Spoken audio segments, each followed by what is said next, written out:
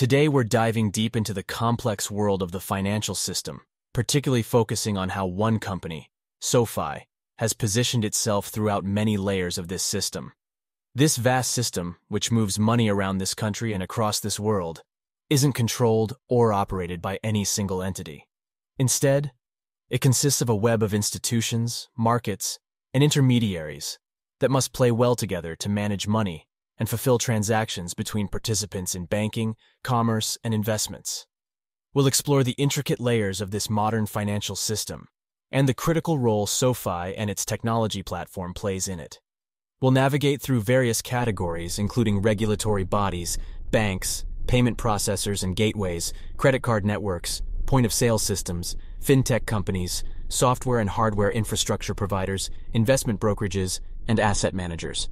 As we delve into each category, we'll highlight SoFi's direct operations within them, showcasing how SoFi's acquisitions, Galileo and Technisys, have shaped its unique positioning in the financial landscape. Let's begin our journey through the wonderful world of finance. This is going to be a long journey. We're going from top to bottom of the financial system, so there will be many terms thrown your way. Don't worry if it doesn't all stick the first time around. You can always rewind or watch this video again. However, to help you understand how all of the categories of services and layers of systems work together to facilitate transactions and the moving of money throughout our economy, let's start with an example. This should serve as a primer that you can refer back to as we go through each layer of the system later in the video, when you have a better understanding of each part. Let's imagine a customer, John, walks into his local store to buy a product, say a new coffee maker. At the cash register, John pulls out his debit card. This card was issued to John when he opened his account with SoFi, a fintech banking provider. By leveraging Galileo's API, SoFi made it possible for John to open this account digitally and receive a physical card. Technisys, the core banking system, is managing John's account, ensuring that his balance is correctly maintained and will be updated after the transaction. John's local store uses a point-of-sale, POS, system, like Square. When John swipes his card, the POS system collects his card information and transmits it to a payment gateway, a service that securely sends debit card data from the store to the debit card network. The card network, Visa, MasterCard, etc., receives the information from the payment gateway, confirms the card details with SoFi, and checks if John has enough balance in his account for the purchase. Once the debit card network gets approval from SoFi, it conveys the approval back to the payment gateway, which then tells the POS system to complete the transaction. SoFi, with Technisys' core banking service, then adjusts John's account balance. Keep in mind that all of this is happening digitally, with data being transmitted across servers and data centers managed by infrastructure providers. So companies like Google Cloud, Amazon Web Services, or IBM could be playing a role in facilitating this transaction. John receives his receipt, confirming that the payment was successful, and he leaves the store with his new coffee maker. The entire process was seamless and quick, but it involved multiple layers of the financial system working together efficiently. Note that all of this has happened under the oversight of regulatory bodies and central banks, which set the rules and maintain the stability of the economy and its financial system. So, that's an end-to-end journey of a financial transaction, from the moment John swipes his SoFi debit card to the approval of the purchase. This example provides a glimpse into the complex and interconnected layers of the modern financial system, and how companies like SoFi, with its acquisitions Galileo and Technisys, are playing pivotal roles in this ecosystem. This example used a physical store, but a similar process plays out for online transactions. Now that you have a sense of the system we're dealing with, let's dive into its litany of components and see how SoFi has incorporated itself into many of the layers. Let's start at the ground level, where most of us start our financial lives: retail and commercial banks. These are the institutions most people interact with daily. They accept deposits, make loans, offer credit cards, and provide other financial services. SoFi, a national bank, also provides these services. For instance, SoFi Money is a cash management account, offering high-yield checking and savings accounts to millions of customers. They also offer personal loans, home loans, and even SoFi-branded debit and credit cards. SoFi is able to offer these services while accepting and holding customer deposits due to its status as a nationally chartered bank, which requires strict regulatory oversight, but also allows for a wide range of financial services so long as they are in compliance. Next, we have investment banks and brokerages. These institutions focus on securities and investments. They provide services to corporations, such as helping them raise capital through issuing securities, facilitating mergers and acquisitions, and offering financial advisory services. On the retail side, they allow individual investors to buy and sell securities like stocks, bonds, and mutual funds. SoFi operates in this space through SoFi Invest, which allows users to buy and sell stocks, ETFs, and cryptocurrencies. They offer both active investing, where you choose your own investments, and automated investing, where SoFi creates and manages a diversified portfolio for you. This platform puts SoFi in competition with other online brokerages, such as Robinhood and E-Trade. The ability to integrate these services with their banking and lending services is a key part of SoFi's financial services productivity loop strategy, which we've covered extensively in another video. If you're an investor in SoFi or other banks, you should definitely take the time to watch that deep dive. But don't go yet. Let's finish this one first. Okay, let's move on to the financial services and infrastructure providers. Payment processors, gateways, and card networks are critical components of the financial system. They make it possible for businesses to accept debit and credit card payments, both online and in person. Processors communicate between the merchant, the card network, like Visa or MasterCard, and the banks to confirm whether a transaction is valid and enough funds are available. Gateways are the technology that transfers transaction data from the merchant to the processor. This is especially important for online transactions. SoFi entered this sphere with its acquisition of Galileo. Galileo's powerful payment processing platform enables SoFi to handle transactions for its customers. It also allows SoFi to issue its own cards, bringing another key financial service in-house. And keep in mind that everything Galileo enables for SoFi, it also enables for SoFi's competitors such as Chime and Robinhood. Closer to the consumer, we have the point-of-sale systems. Point-of-sale or POS systems are the physical tools businesses use to complete a sale. They accept payment from the customer, update the inventory, and often provide additional business management tools. Companies like Square provide both the hardware and software for POS systems and integrate with payment processors to complete transactions. While SoFi doesn't directly provide POS systems, their financial products, particularly card issuance, lending, and payment processing, indirectly support businesses that use POS systems. For example, a business might use a SoFi loan to purchase new POS hardware, or use Galileo's payment processing to handle transactions. A business may even use Galileo to issue prepay cards for customers to purchase, and those cards may then be used in another business's point-of-sale system to complete another unrelated transaction. Of course, those are only a few examples, but there are many more services offered by SoFi's tech platform that eventually interface with point-of-sale systems around the world. By this point, you're probably wondering where all this money goes and who's keeping track of this web of transactions.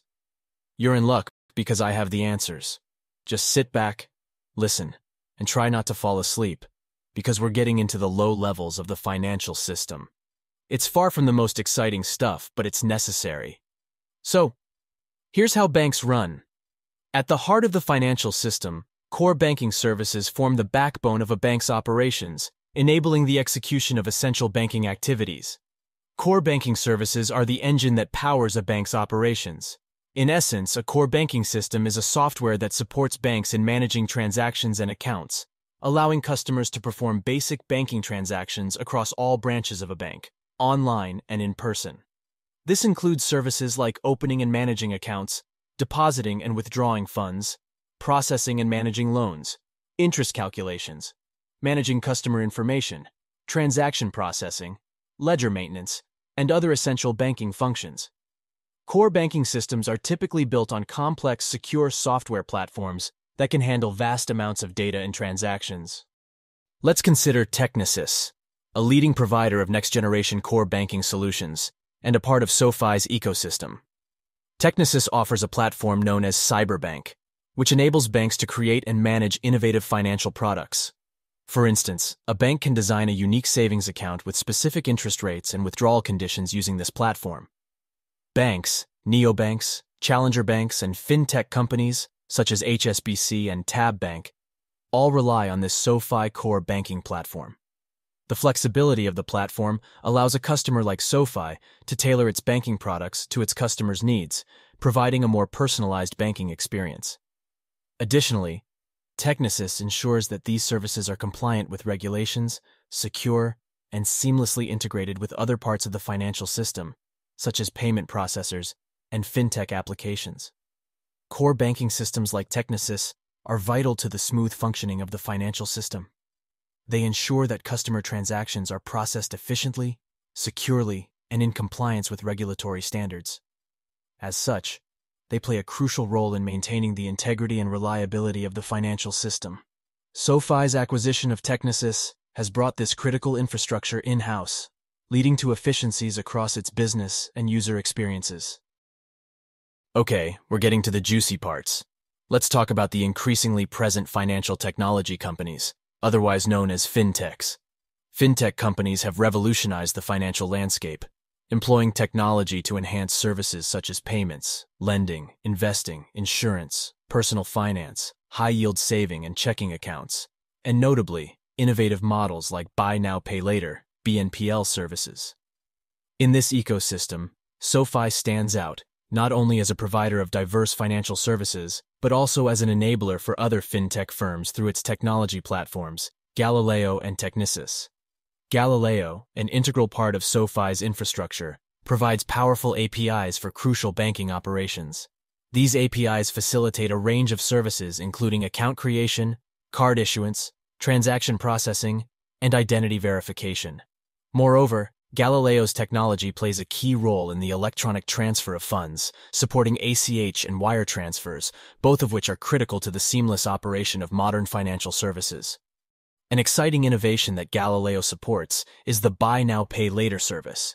It's a new take on financing that allows consumers to purchase goods immediately and pay over time, providing a flexible alternative to traditional credit cards.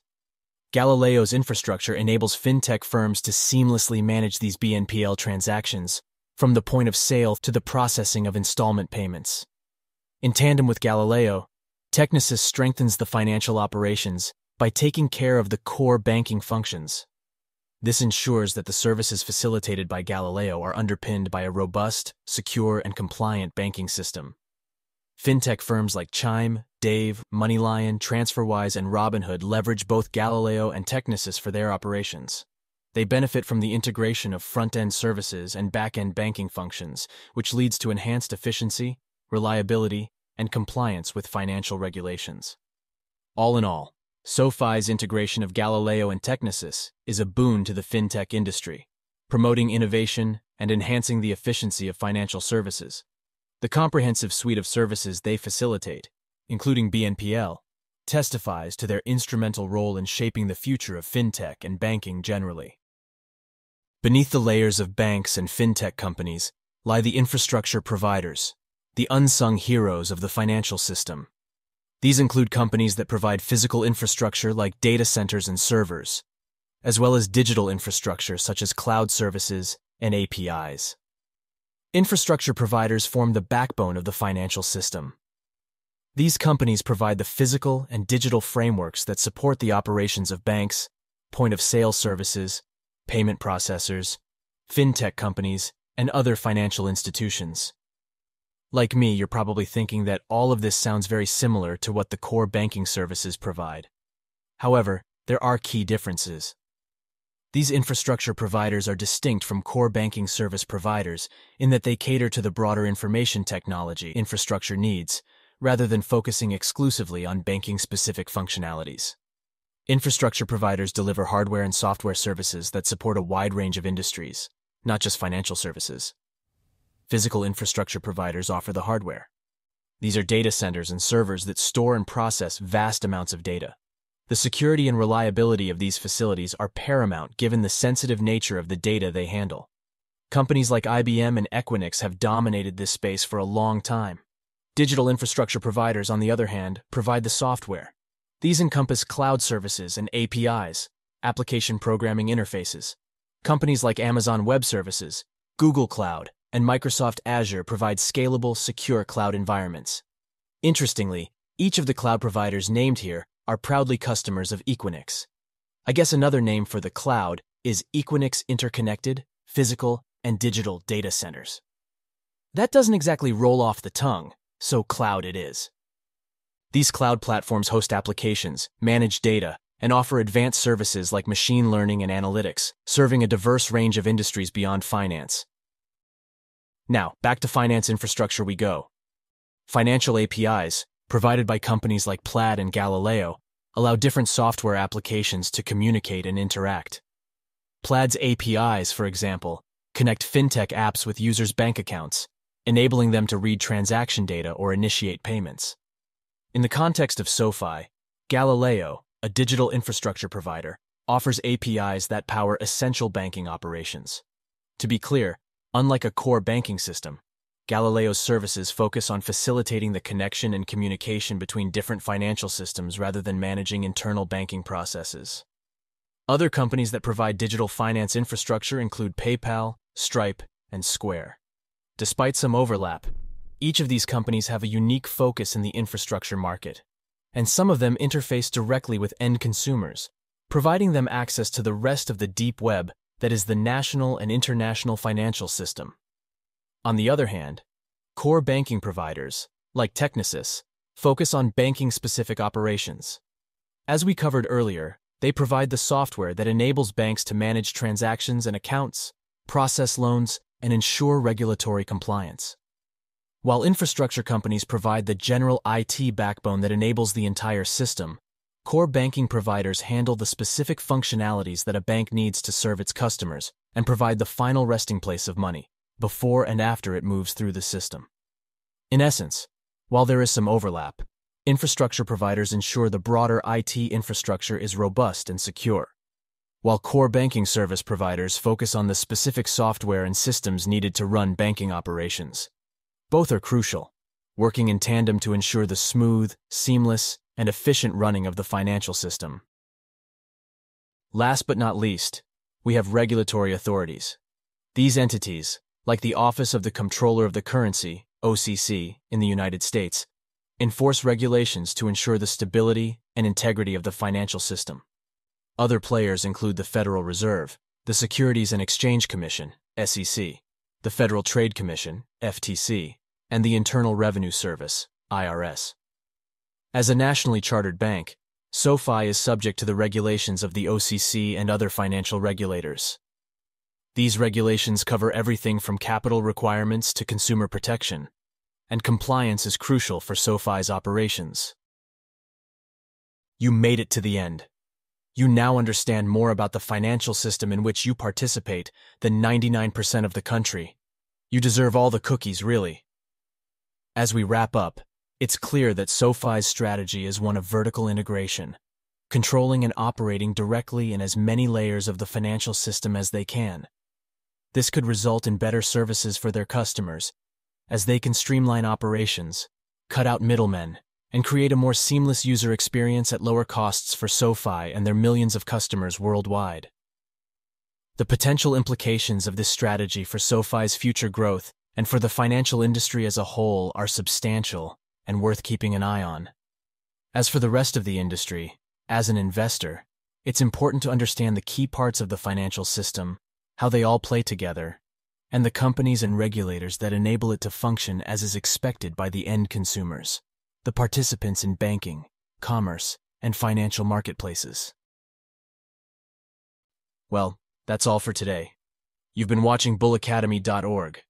Thank you for joining us on this deep dive into the financial system and SoFi's place within it. This video has been brought to you by our wonderful patrons at patreon.bullacademy.org who support this channel financially. We'd love for you to join us in our Discord chat and help us grow the Academy together. As always, if you enjoyed this video, it's your sworn duty to hit the like button and subscribe for more. Comment your kind thoughts, or put me on blast for something I got wrong, whichever makes you feel better. In the end, I love you for watching. Stay bullish, and I'll see you again in the next one.